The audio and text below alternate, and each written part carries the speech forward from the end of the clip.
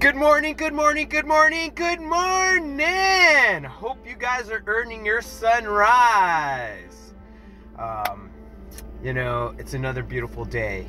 When you look at the sands of an hourglass and you look at the time that has expired and you look at how much time is left, when you're looking at your life, we don't know how much time is left. And if you kind of look at certain things, like I'm 50 years old, as an example.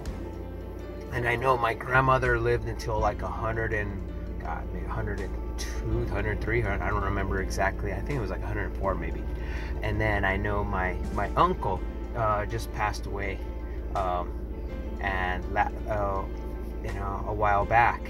And he lived to be 101. And when you look at these things, I no longer have my parents.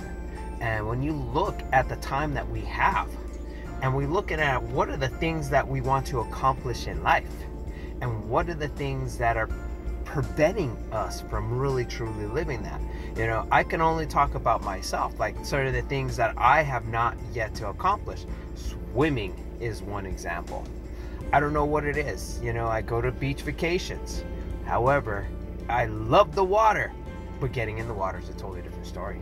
I can get into a pool because I can see the bottom of the pool. I can also feel the bottom of the pool, and that's about life. Life is, we don't know, what's going on. We don't know what is the unknown, yet we still live our life. And I think that's when you look at life in general, is that we don't know. And it goes with the saying of we don't know what we don't know. And that's what makes life very unique and special, because every day is a beautiful day. It's a day of the unknown. We never forecasted this. It wasn't set in stone of, well, I'm going to do this. Yeah, maybe you put it on the calendar that you have an event. I'm going to go do this, I'm going to do that. But when you're at that event, did you know what was going to go on?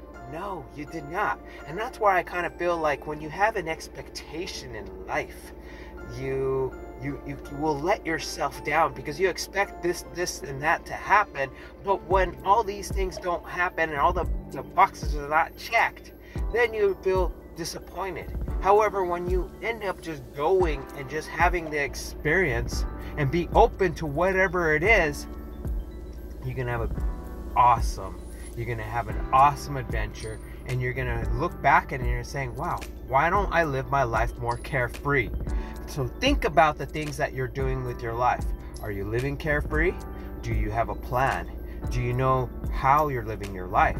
I'm not trying to say that be carefree and not plan and not save and not prepare for things in your life, because I believe in this, that you need to be planting your seeds every single day. You plant those seeds in life, because that will eventually germinate. It might not happen on your time, that what you want.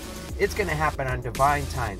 Just keep on planting those seeds. And just like life, there's going to be times where there's going to be series of drought. There's going to be series of times where it's going to be turbulent weather. There's going to be series of times where it's going to be an abundance of overflow, whatever's happening in your life. When they say it rains, it pours. That's one analogy. The other analogy is looking at it as like it is not the right time. Whatever's happening in your life, it's not the right time. And I want to reiterate about time. Time is very precious, and appreciate what you have in this time, because like I said, you don't know what's going to end up happening. Make the wrongs in your life, make them right. Apologize, communicate, express yourself, that type of thing. When you look at life, how we're living our lives, like Marcus Aurelius would always say, we're living our lives like it's 1,000 lifetimes. And when you look at, we do not have this. We could be gone tomorrow like that. We don't know. But so tell the people that you love them. Tell the people that they mean something to you, as well as do the things that you want to do in your life. I know when I see people living their passions and doing their job, doing a certain type of job, That is beautiful. That's a gift. And think about that. Think about the gift that you have, and cultivate that and bring it out to the world. So my friend, you have a blessed, you have an awesome day, and be about it instead of talking about it, and namaste.